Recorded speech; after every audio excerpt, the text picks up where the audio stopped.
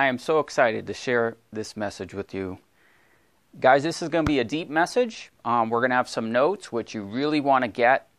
Okay, what we're talking about, you can see from the title of the video, the writing of the book, the seal of God, and the resurrection. It's unfortunate that, the body of Christ the last, 100 years or so has really focused on the concept of rapture.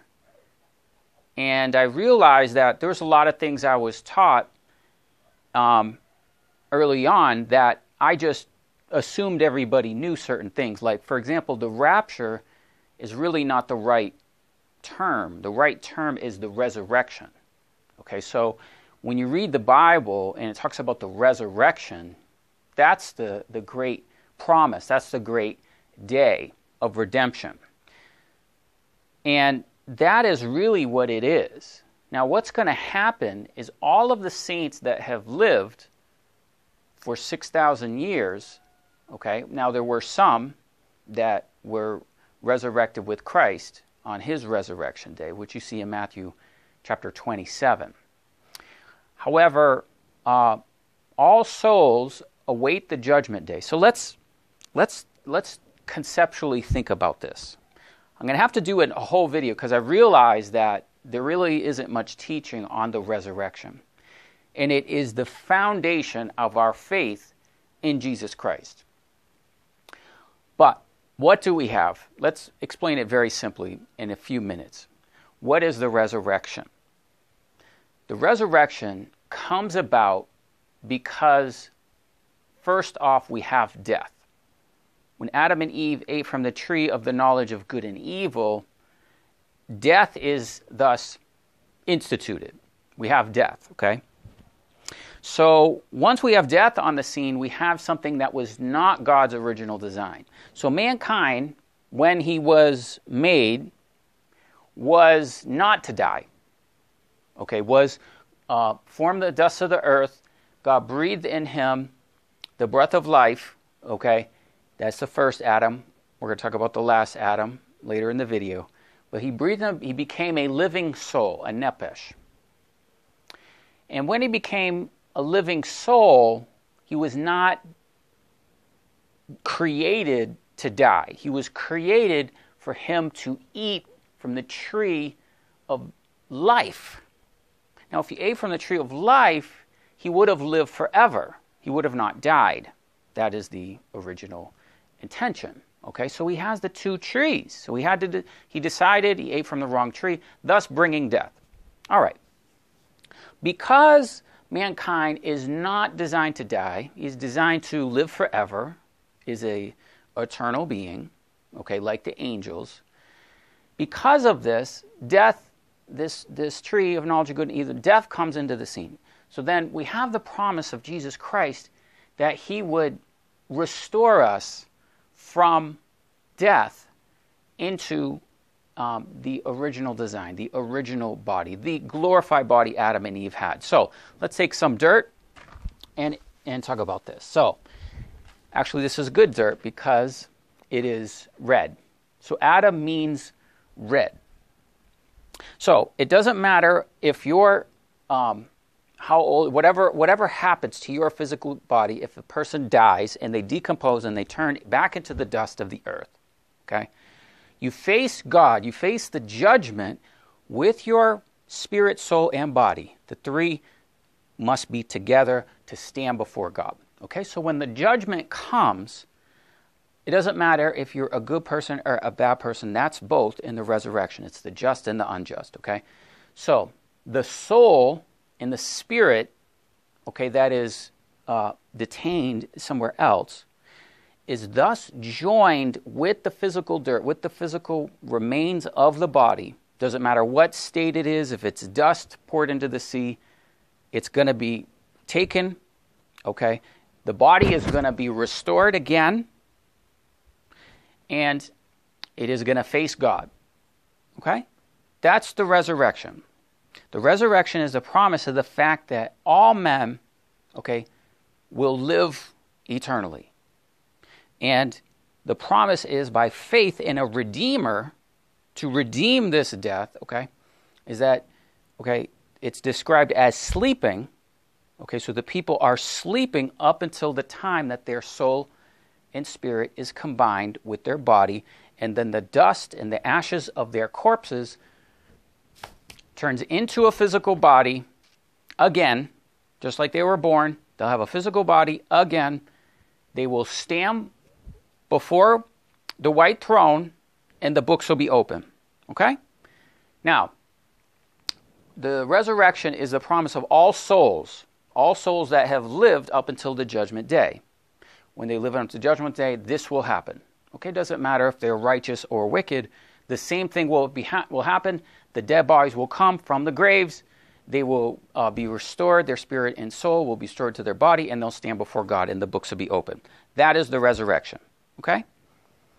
I think I'll do another whole video on this, guys. I just wanted to explain it within a few minutes. So that is really what we should have been taught, okay? Because that is the foundation of faith in Jesus Christ, okay? Because now what you have is you have the focus on rapture and the kind of corrupt teaching on this, okay? And the corrupt teaching leads people to say, no, there's no rapture. Well, you want to be careful with that because you don't want to say there's no resurrection. There is a resurrection, okay? Now, the promise of harpazo is that there would be people alive in the resurrection. So when the resurrection and the graves are open and the saints come, the just and and that day comes at the resurrection, there would be people alive that would participate in it. Okay? That is actually the resurrection. That is actually the rapture. Now, if we taught on the resurrection, okay, we would place more emphasis on the importance of the resurrection. So because we don't know the resurrection, it's going to be difficult to understand some of the things we're going to talk about because we're going to go into deeper things that are beyond the resurrection, beyond the harpazo of the revealing of this, okay? So, as we talk about writing, the seal of God, the writing of the book, and the resurrection. Now, these are terms that, I just studied this. I must have studied this 30 years ago. And I was like, okay, I was fine. And the way I came about the understanding, I try to explain, like if you ask me a question, this is why I'm doing this video. Okay, if you ask me a question, you say, Leland, you say the seal of God is the resurrection. I say, yes. And you say, okay, well, explain that to me. I said, well, it's in First Ephesians. Okay, it talks about the seal of God. Okay, and it talks about the promised redemption, the purchased possession. Okay, so let's grab our dirt again. Let's grab a piece of dirt and let's talk about this again. Now, when we have this dirt, okay, we have the body being restored. Now, you have to remember Adam and Eve came from the dust. Now, when it comes to redemption, okay, we have another video on this, but you redeem the bride and you redeem the land. So just like Adam and Eve come from the dust, okay, the redemption process of redeeming back, purchasing back, has to do with the person and the land. Okay, that's why you have the promised land and the promised people in the promised land. Okay, so that concept of the promised land is being described in Ephesians chapter 1. Okay, it's talking about the redemption, talking about the purchased possession of the land. All right, now that same concept is explained in Romans chapter 8, verse 23, where it's talking about the first fruits. So Ephesians 1 talks about the seal of God and the purchased possession. Okay, so the person and the land is the purchased possession. You understand? The same thing is described in Romans chapter 8, verse 23, where it's talking about the first fruits, the redemption, and the purchased possession. Now there it says the redemption of the body. Okay, now we have the redemption of the body. Thus the redemption of the body is connected with the seal of God. Okay? Now I understood that. Now you might say, I don't understand. Well, that's fine. That's why we're doing this whole video. And it's going to take however long it's going to take to go through all this to continue to explain. Okay, so we have this this concept of writing in the book, right? Okay, we're writing in the book. We have something called a seal. We have a scroll. We have a seal. A seal is something that is opened, okay? And a seal is something that can close or mark something, okay? So what we can see in the title of the video, we're talking about the writing. Okay, so then once you have the seal is open, it opens a book, there's a writing. Okay? And we know that there's names on the writing. Okay, for example, books like the Lamb's Book of Life, the names that are written on the Lamb's Book of Life. That's the writing. Okay? And then we have other things about the seal of God. Okay? So these are concepts I'm going to keep repeating. Writing, the seal of God, and the resurrection. We can see that they're all connected perfectly. Now, another way to understand the seal of God is with the description of the Apostle Paul in the resurrection in Philippians chapter 3. Now, in Philippians chapter 3, you see you have a bow, okay? And Paul uses this word to press towards the mark. I press towards the mark and towards the high calling. So this gives the idea of a bow and arrow, okay? The mark is something you're pointed at. Okay, I'll point at you. You're pointed at, and you press towards the mark. You aim something, okay? You aim and you point, you press towards the mark. So that word mark is skopos in the Greek, okay?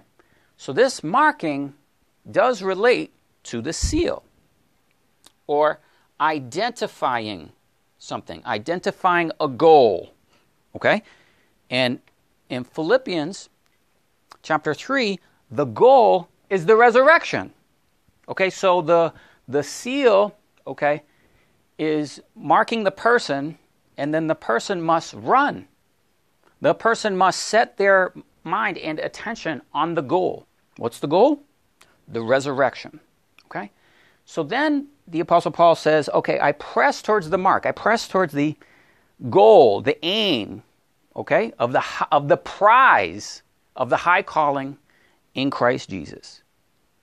And then he says to mark, skopio in the Greek, them which walk for an example or a pattern. Okay, so the Apostle Paul is using himself as an example to mark someone. So then he's saying the mark is something you set at as a goal and you aim, okay, or you run a race, but then you also identify others that are disciples that are running the race. Okay, you see that? So I press towards the mark. I press towards the skopos, the aim, the bullseye, right? Towards the high calling in Christ Jesus. Now, I press towards the prize, we should say. Okay, now prize here is only used twice by the Apostle Paul. It's also used in 1 Corinthians chapter 9, verse 24, where he says, I run a race. Okay, so now we have athletics, we have bow and arrow, okay, hitting the bullseye. Now we have running the race. So we run the race, okay, and we run a race, and race is a stadion or a stadia. And this is a furlong. This is now giving us New Jerusalem because, okay, we saw the bow and arrow. Then you have actually a reed. Let's use the reed. So then when you measure New Jerusalem, you measure it by a reed. Okay, and the reed measures stadia or a race. Okay, and then how many? Stadia? 12,000. New Jerusalem has 12 edges to it. 12 times 12,000, 144,000 stadia. Yes, that's what it's talking about. Those are the ones that will finish the race, run the race. That's what it means. Run a race, run a stadion. Run all, but one receives the prize. Okay? So there's a prize. There's running a race. Now, let's go back to Philippians, and we had mark. So we had mark them that were for an example. who will change our vile body into his glorified body. Now, I want to emphasize something. What we're going to do, guys, we're going to hop later in the video onto the notes. I can't make this a short video. It's just going to be a longer video. When we go to Philippians, I really want you to see this, because this is where, as we mentioned before, the doctrine of rapture, okay, is not the way that it's taught now, is not that the way it was taught in the early church. Okay, it was taught as the resurrection. Philippians chapter 3 gives us the Apostle Paul, his standpoint on the resurrection. Okay? And so he tells us that being a Jew, being of the tribe of Benjamin, means nothing in the resurrection. Okay? And then he begins to describe how he forsakes the world. Verse 7. But what things were gained to me, those things I counted loss for Christ. Yea, doubtless I count the loss of all things, and the excellency of the knowledge of Jesus Christ my Lord, for whom I have suffered the loss of all things, and I do count them but dung, that I might win Christ. Okay, so winning Christ is the goal, is the bow and arrow, is the goal, okay, is winning Christ. And everything in the world is dung, is refuse, is worthless unless Christ, okay? That I might be found in him, not having my own righteousness, which is of the law, but that which is through faith of Christ. The righteousness which of God is by faith, that I might know him in the power of his resurrection. What are we talking about? We're talking about the resurrection. He's talking about his personal goal of the resurrection. And the fellowship of his sufferings, being made conformable to his death. Okay, so the way you press, you win the goal, is you fellowship of Christ's sufferings. You go through Christ's sufferings, not for the sin of others, but to fellowship in his sufferings, because the more you know him, the more you know the power of his resurrection. The more you know that you are helpless in your flesh to accomplish the goal. Now listen to this. Verse 11. If by any means I might attain the resurrection. If by any means I might obtain the resurrection. That's the Apostle Paul talking. Okay? So all you people talking about you're going to be caught up, are you better than the Apostle Paul? He said, if I might attain the resurrection. That's why you don't see me on this channel saying, I'm going to be raptured and all this stuff, okay? I hope to. I set my goal. I forsake all. I try to do the things that the Bible says. We all must do this, okay? But to just assume you're going to make it, okay, and that this is self-righteousness. This is the very thing the Apostle Paul spoke against, self-righteousness, declaring that you are going to make the resurrection. We hope to. Okay. Verse 12. Not as though I had already attained, neither were already perfect, but I follow after that I may apprehend for that which I also apprehend in Christ. Brethren, I count not myself to apprehend. I count myself as not apprehended. What? The resurrection. I forgetting those things which are, this one thing I do, I forget those things which are behind. I reach forth to those things which are before. I press towards the mark of the prize of the high calling of God in Christ Jesus. Okay, this is what we talked about, the bow and the arrow, the prize. Okay, what's the prize? Okay, let us therefore as many be perfect and thus minded. Now, then it talks about those forsaking. Okay, in the next following verses. Now this is what we've been telling you. Verse 20. For our citizenship is in heaven, from whence we look for the Savior, our Lord Jesus Christ, who will change our vile body that it may fashion into his glorious body. What is that? That's the resurrection. According to the working whereas he's able to subdue all things in himself. So the Apostle Paul is saying here very, very clearly, if I may by any means obtain the resurrection. Okay? So, this is the mindset we must have, the same as the Apostle Paul. If we press on to the end, if we repent of our self-righteousness and pride and arrogance, okay, that we would be accounted worthy. Okay? That's exactly what we can see clearly here. But there are important things that are stated, that I might know him in the power of his resurrection, that we would know and live in the power of the resurrection and the death, burial, and resurrection of Jesus Christ daily. Okay? If by any means I may attain, okay, the resurrection of the dead. Okay? So there we can see the mark, the seal, okay, the setting of the goal, the scopos, okay, in the Greek. I press towards the high calling. Now we believe that the Apostle Paul wrote the book of Hebrews. In the Hebrews, it talks about the better resurrection. Okay? So that's what he is alluding to, is the better resurrection. All right? Now some other parts of this we're going to look at the notes. But at this point, you're probably watching this video and you're like, Leland, why do you have this water bottle on your belt? You know, what are you doing? Well, I'm glad you asked. So what we're going to do, we're going to get into the notes. We're just going to demonstrate a couple things like the bow and arrow. Okay, that's the seal, that's the mark, the aim, the goal of the resurrection. Okay. Now another thing we want to explain to you is this here. Now what this is this is a great mystery, and I want you to take note of this. Is what we have, of course, is a water bottle, right? We have a water bottle, but instead of it thinking of it as a water bottle, what you can see inside is, you see inside that we have a scroll. So really what this is this is a scroll case, okay? And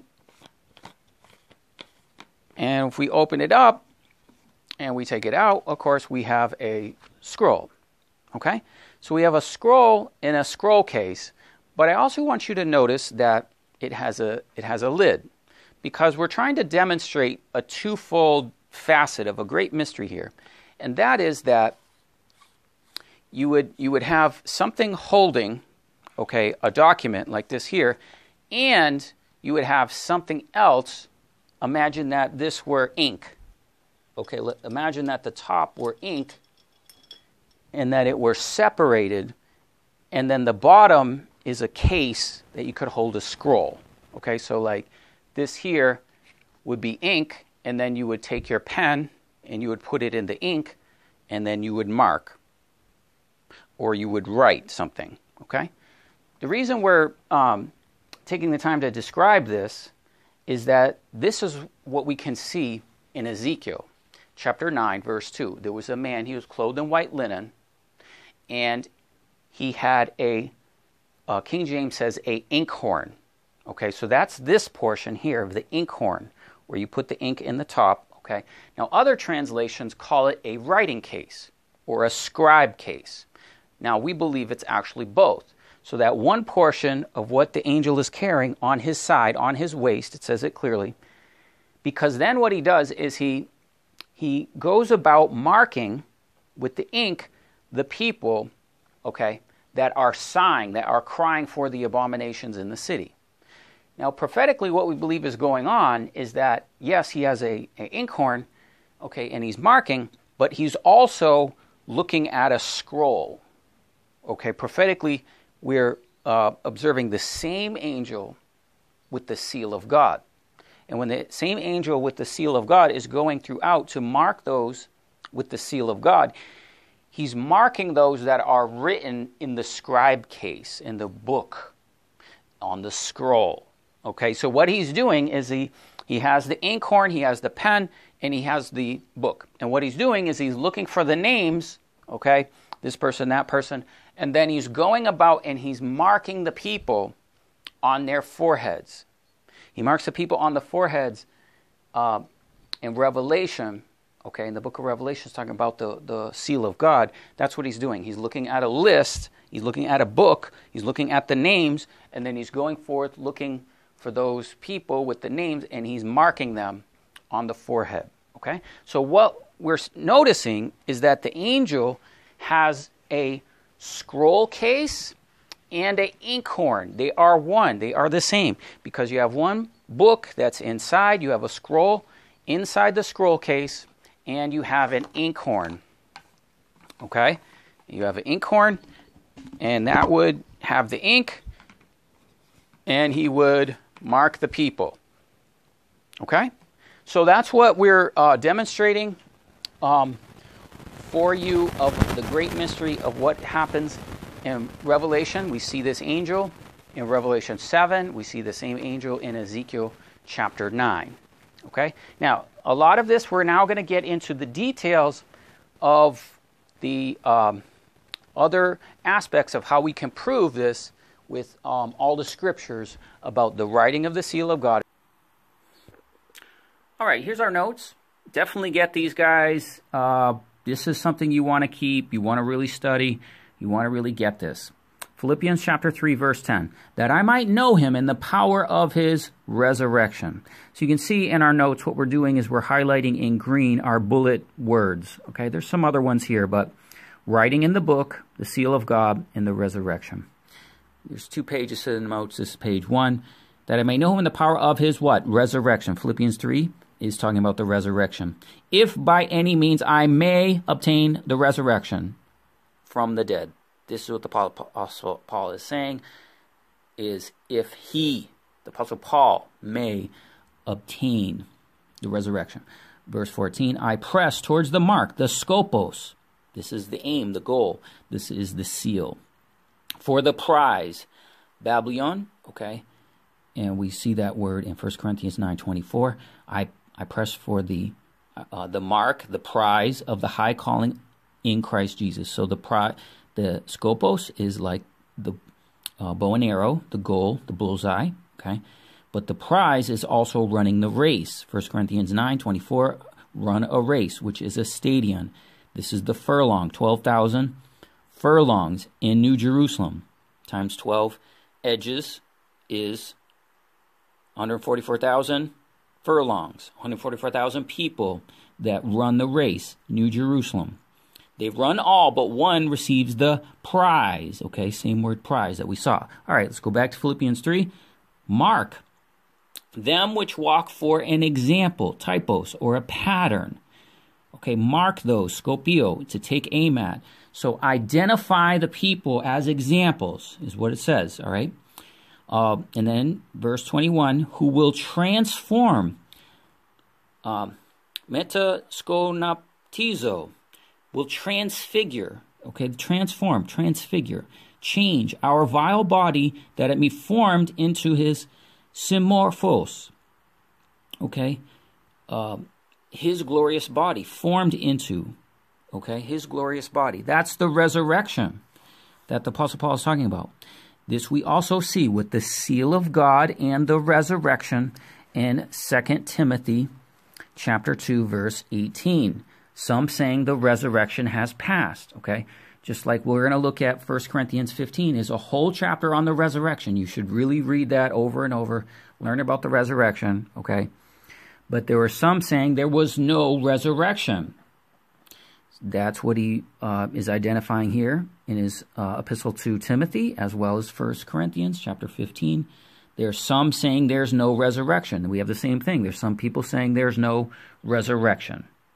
They're using the word rapture, but we must believe in the resurrection. It's part of our faith in Christ. Some saying there, so he's talking about what? The resurrection, 2 Timothy, the next verse. The foundation, okay, we just saw the foundation is New Jerusalem, okay, with 12,000 stadion. The foundation of God stands firm, having this seal, okay? So again, we have the association with the seal and the resurrection. Okay, we saw it in Philippians 3. Now we can see it in 2 Timothy. Some saying the resurrection is past, okay? Having this seal. And the seal is everyone naming the name of the Lord. So the seal itself is the name of the Lord within the seal. All right. Now, let's go to Ephesians chapter 1, okay, and Romans chapter 8. Ephesians chapter 1, Romans chapter 8 also give us the idea of the seal and the redemption or the resurrection, okay? So if we read Ephesians 1:13, in whom after you have believed, you were sealed with the Holy Spirit of promise, who is the guarantee. Wow, guys, you got to, if you, those of you that study and take this serious and actually discipline yourself to read the Bible, look at this word, arrabon. It's a down payment, okay? Common in papyri, written in documents, okay? So now again, we have the seal and we have this word guarantee, which is written, okay? So the writing of the people, the writing of the sealed ones on the papyri, on the book. All right, now, so this word means down payment, and this comes from a Hebrew word. You can see a Hebrew word is arrabon, all right? And you see that in Genesis 38:17 through 20. Now, this is the same story, guys. We had in the other video, we talked to you about Judah and Tamar. So read that story, Judah, Tamar. That's the only time this word is used. Now, what's interesting about this, you can see it's ayin, resh, beit. Now, when you say this, now this one is, it's Arab. So when you say Arab, it's this word, okay? It's the root word of to guarantee something, all right? So that's Arab in the Hebrew. So, and so is this promise, this guarantee of our inheritance until the redemption, okay, the apolytrosis of the purchased possession, okay? Remember how he showed you the dirt before? The purchased possession. It's the land, but it's also people. So you redeem the land, you redeem the people. The purchased possession, all right? To obtain property. It's also called a peculiar treasure in 1 Peter 2:9. Okay, so what are we seeing? We're seeing the seal, we're seeing the writing, and the redemption, okay, of the purchased possession. Now, if we look at this word redemption, we'll see it in Romans 8. Okay, but before we go there, keep in mind Ephesians 4:30. Grieve not the Holy Spirit of God, on whom you're sealed unto the day of redemption.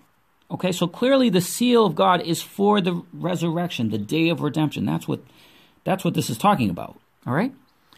And again, Romans 8:23, we have the first fruits of the Spirit. And we groan. All right, now I want you to make note of this word groan. We're going to talk about it later. Waiting for the adoption, okay, the sonship, the redemption, apolytrosis, the payment of the ransom of what? Our body. Okay, so the body, redemption of the body is connected with the first fruits, is connected with the seal, is connected with the writing in the book. Okay, can you see that? Well, if you don't, I'm just showing you the whole Bible talks about this concept, all right? So we're going to show you this everywhere. I could say so much more, guys, that I'm not going to get to. So we can see this in Revelation 6, heaven departed as a scroll or a book when it is rolled together. This is referring to the same thing. It's the resurrection. You see it in Isaiah 25:7 and 8. Okay, and then in Revelation 7:2, the angel ascending from the east sun having the seal.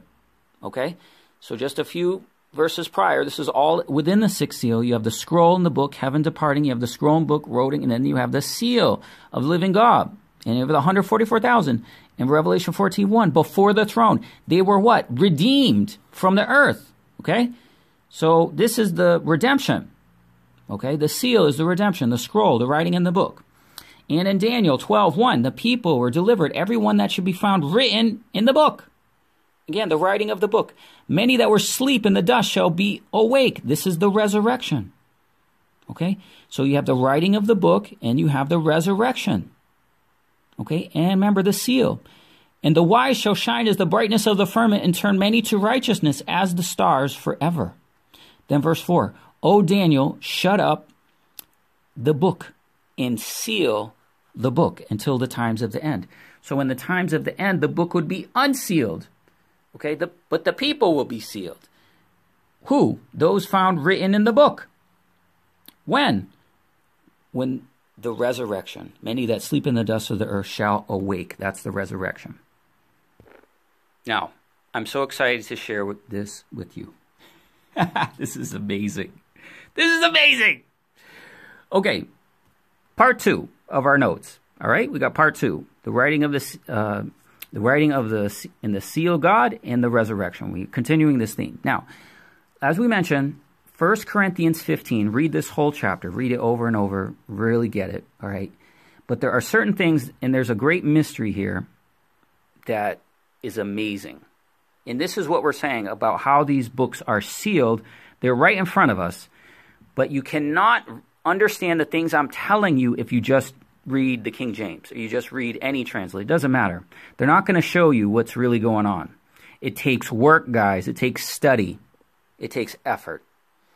Yet you're just getting this handed to you because I did all the work for you. But who cares? It's the grace and glory of God that the things hidden would be revealed. Now, let's look at 1 Corinthians 15:45. It says, this is what it says. It says, it is what? Written. So what we're doing, we're talking about the writing of the book. So it's written. The first, protos, Adam, was made a living soul. Now, I'm gonna cover this. Don't get ahead of us. Okay, so the first, it is written, the first Adam was made a living soul. The last was made a quickening spirit. Okay, so you can see in blue, we have the text of what the Apostle Paul is saying. But I want you to notice what it says. 1 Corinthians 15:40, it is written, the first, all right, now this word in Greek is protos. Now we know protos means the first, and it's also the alpha in the Greek language, okay? So when we look at Revelation 1, verse 11, he says, I am the Alpha and the Omega, the beginning and the end. It says in English, but beginning is protos. So he is the Alpha, he is the first letter, okay? He is the protos, okay? And he is the Omega, all right? So what's happening here is the Apostle Paul says, it is written. So this is written somewhere in the Bible. He's quoting something. Okay, he's quoting something in the Bible. And he's saying, the first Adam was made a living zeo soul. The last, eschatos. Okay, the last. Okay, Christ is the first and the last. The Omega was made a quickening spirit. Okay, so what he's saying is that, okay, somewhere in the Bible it says, okay, there's the first Adam and there's the last Adam. All right?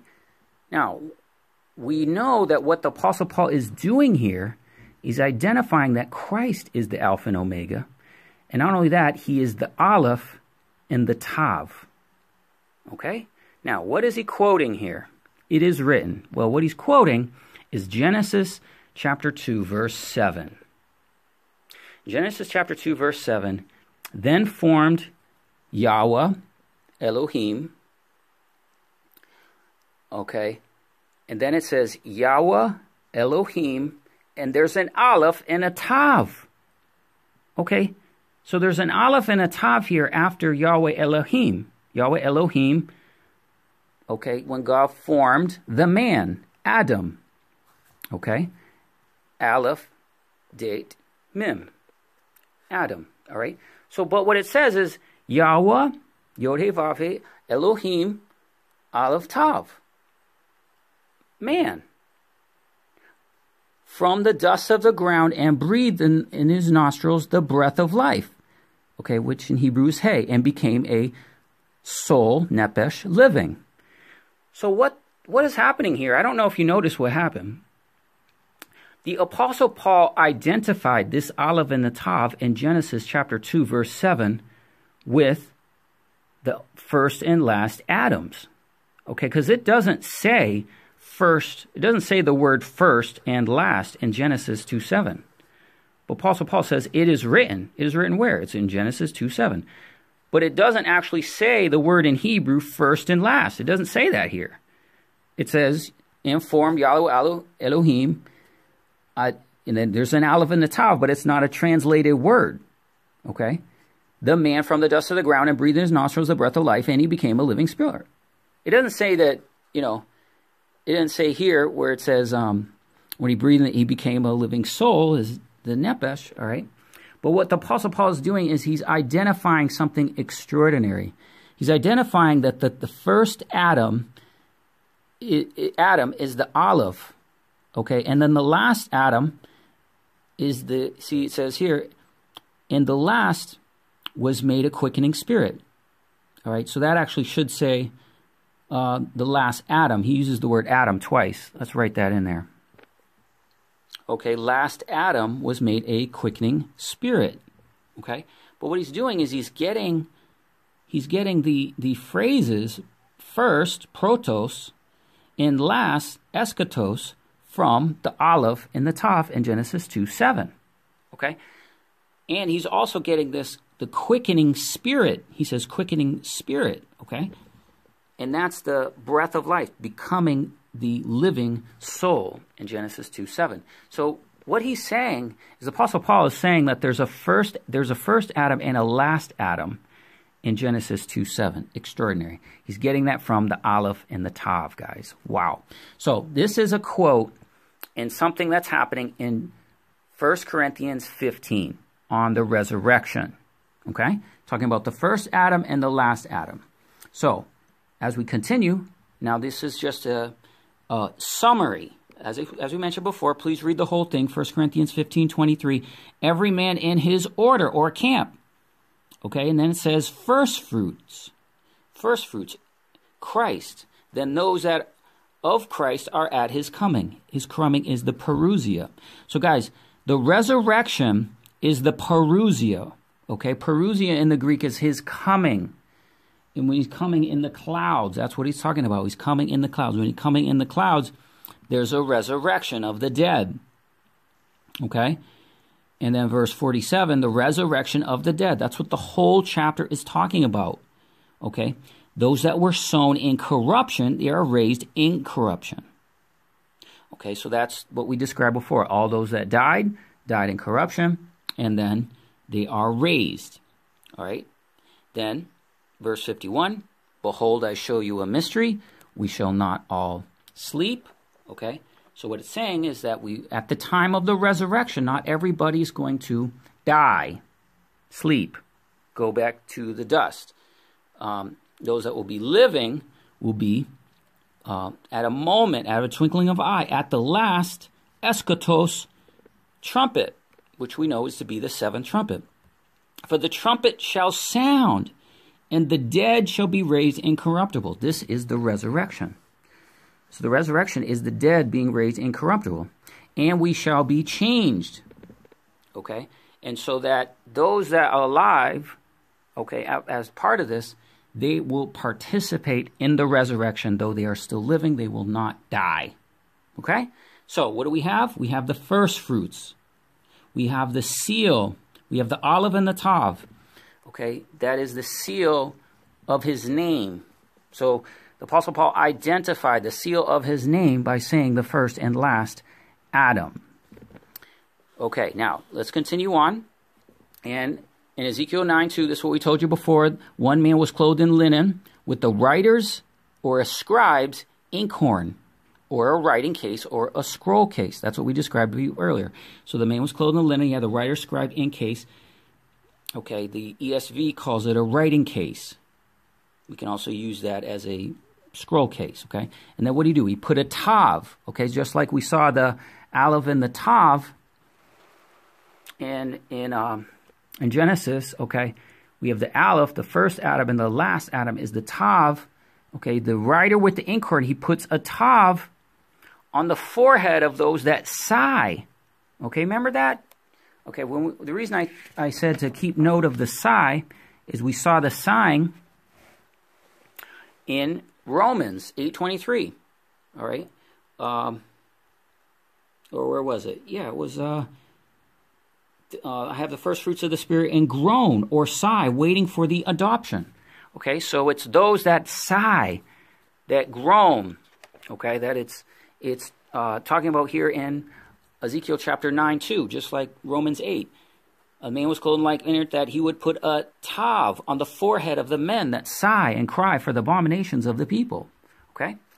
Now, the principle of the seal in the book and the redemption continues in the book of Job. Job 31 and Job 19. Okay? Now, when the people are sealed, they're sealed with his name. Okay, and oh that I would know, oh that one would hear me. And Mark, ta. So this is the ta that we just saw.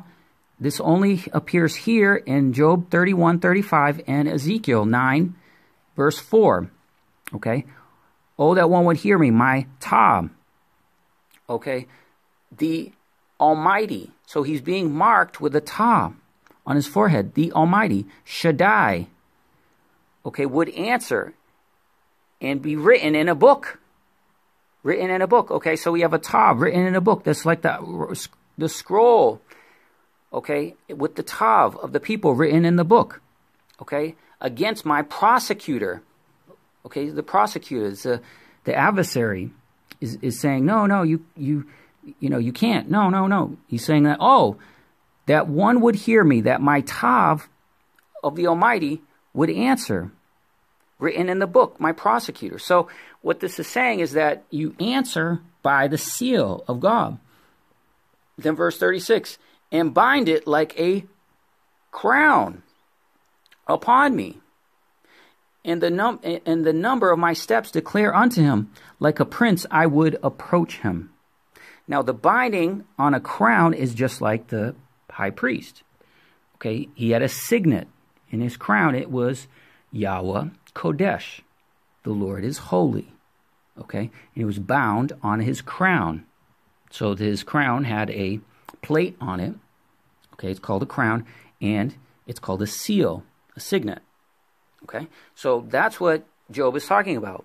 But we have the same expression, written in the book, the top.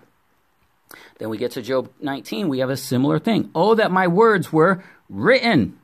Oh, that they were printed in a book. Then they were graven with an iron pen. And iron pen and lead in a rock forever, chiseled in a rock. Okay. So again, we have the writing in a book. We have a pen. And then he says, I know my Redeemer lives. And then he begins to talk about the resurrection. I know my Redeemer lives. He shall stand in the latter day upon the earth. Wow. And though after my skin worms destroy this body, yet in my flesh, he says, yet in my flesh shall I see God. How can you in your flesh see God? It has to be the resurrection. Though worms destroy this body. He's talking about his present body, but he believes in the resurrection. In the resurrection, in his flesh, he shall see God, whom I shall see for myself. My eyes shall behold, not another. Okay? Whom I shall see. He will see God in his flesh. The only way to do that is in the resurrection. But whom I will see myself, my eyes shall behold, and not another. How yearns my heart within me. So guys, clearly we have these expressions of writing in the book, the seal of God, identified with the resurrection. Christ is the Aleph and the Tav. Okay, that Aleph Tav is also the seal.